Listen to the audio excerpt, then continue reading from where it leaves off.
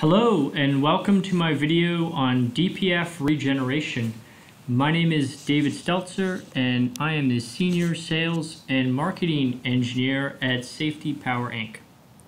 So in this video we're going to describe what is DPF Regeneration. A lot of our customers ask this question, and we're also going to talk about some of the different types of regeneration. So I'll start off with a bit of background information. The typical application that I'm talking about today is stationary diesel engines. So every diesel engine produces particulate matter, and most people are familiar with that. You know, if you drive on the highway, the majority of big trucks are going to be producing particulate matter because they're powered by diesel engines. So particulate matter is also referred to as soot, and it's carbon particles that occur from incomplete combustion, and it's really a product of the diesel engine process. So diesel engines have many big advantages. One disadvantage is they are going to produce particulate matter. The good news is there's a very easy and commercially viable way to remove or clean this particulate matter, and that's using a DPF filter. By far the most common type of DPF filter is a wall-through filter, and this image here shows a wall-through filter. So if you look at the front cross-sectional area of that wall-through filter, you'd see a whole bunch of very tiny channels. And this image here, it shows the cross-section and the flow through one of these channels. So what happens is you have your flow with particulate matter in it, and basically the end of the channel is capped off, so it can't flow straight through, so it's forced through this filter medium. And what happens is that filter medium basically captures the particulate matter and allows the rest of the flow to pass through. So that's how the DPF works.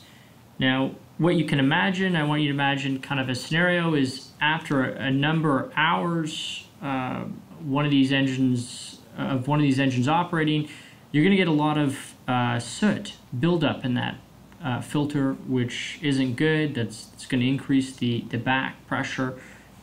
So what we need is we need a way of removing that soot, and that is the regeneration process. And how we remove it is we basically complete the combustion of these carbon particles, and we complete that through oxidating them. So one way, the simplest way obviously chemically to oxidize something is to heat it up. So one way to do this is active regeneration. So this image shows soot collected on the particulate filter. And if you apply enough heat, you need a lot of heat, you can basically oxidize that soot. And you know, like any combustion process, the result of that oxidation will be carbon dioxide and water vapor, which is great. There's two common ways to do this. One is by adding fuel, basically combusting excess fuel in front of the DPF filter. That typically isn't used on stationary applications because combusting fuel generates a whole bunch of unwanted emissions. The second way is to use electricity. There are some systems out there. The problem with electricity is you need a lot of electricity. So if you have a 2 megawatt gen set, you need upwards of 50-60 kilowatts. So high voltage power, which makes these systems very expensive because there's very specific approvals you need for those types of voltages, and they're fairly complex. So this is definitely one way, the simplest chemically, to achieve regeneration. of the oxidation of the DPF filter. Now the good news is there's another way to do this, and this is by far the most common way to regen DPF filters, and it's referred to as passive regeneration.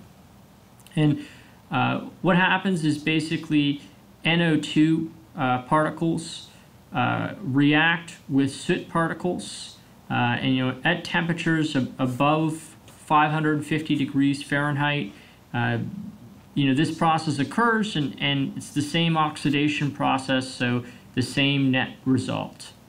So that's great because 550 degrees F, is very common for the exhaust temperature of diesel engines. Typically, they're greater than that 550 degrees F. The only kind of hiccup with this is there's not always a lot of NO2 in the exhaust, in the engine exhaust. So there's an additional step. Basically, there is a lot of NO, which is great. So the additional step is basically you need an oxidation catalyst. And the oxidation catalyst oxidizes a certain percentage of this NO into NO2. So, just to summarize passive regeneration, it's a two-step process. Basically, you have an oxidation catalyst to oxidize a certain percentage of NO into NO2 so that that passive regeneration can occur on the DPF filter. So passive regeneration is a type of technology that Safety Power uses. And here's some lab tests of a system at 350 degrees C. And this test just shows a fully sooted filter, so there's a high back pressure across the filter, and you can see that regeneration process occur, and that's really illustrated by the declining pressure drop across that filter. Here are some images. So our filter oxidation module, or FOX module, this is an engine. Here it is not hooked up to the filter oxidation module, so you can see the exhaust coming out, and it's dirty with lots of soot. And here it is hooked up to the diesel or filter oxidation module, and the engine's running, and there's really not much visible particulate matter.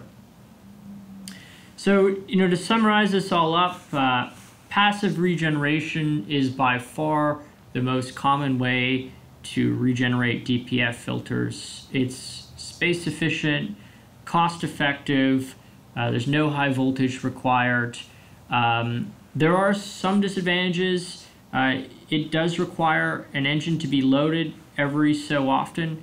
So it's very common. Most of our customers will do an annual load test once a year, and that's more than sufficient to regen the DPF.